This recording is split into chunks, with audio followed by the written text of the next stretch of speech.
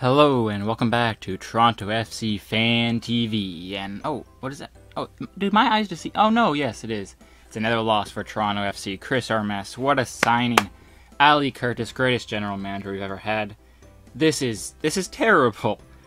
Well, okay, the game was crazy. We lost 3-2 against Orlando, and in the first 9 minutes, it was 2-1 to Orlando. It was crazy. We were down 2-0 within like 5 minutes or something like that. They scored before the clock hit a minute. Yeah, I was going mildly insane, not gonna lie. Westberg finally got a start. You could definitely tell he's rusty. You can't just instantly shove him out now because Bono made these mistakes and he got more chances.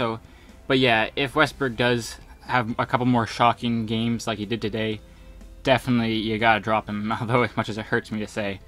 But I do believe that he'll be able to pick up his game, and it doesn't help when your defense is a bunch of clowns. Gonzalez, useless. He's the worst defender in the league. He cannot defend one-on-one at all.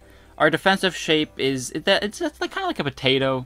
No real design looking. It's just kind of lumped all together and kind of useless. So yeah, Pozuelo, he was pretty good. Got an assist. Almost scored. Hit a nice shot to hit the post to possibly win the game. But yeah, they end up scoring again. Akindela, they are on another level to us. And Ali Curtis, I mentioned earlier how much he's not a good general manager, but he made a comment. You don't win trophies, You don't win trophies in the first 6 or 7 games of the season. Yes, you're correct. You don't get a trophy after winning your 7th game of the season.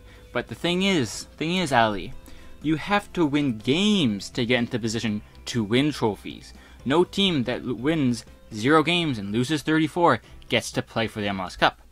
Get that through your skull. Anyway, so yeah, 3-2, another L, and this has been Toronto FC Fan TV. And see ya.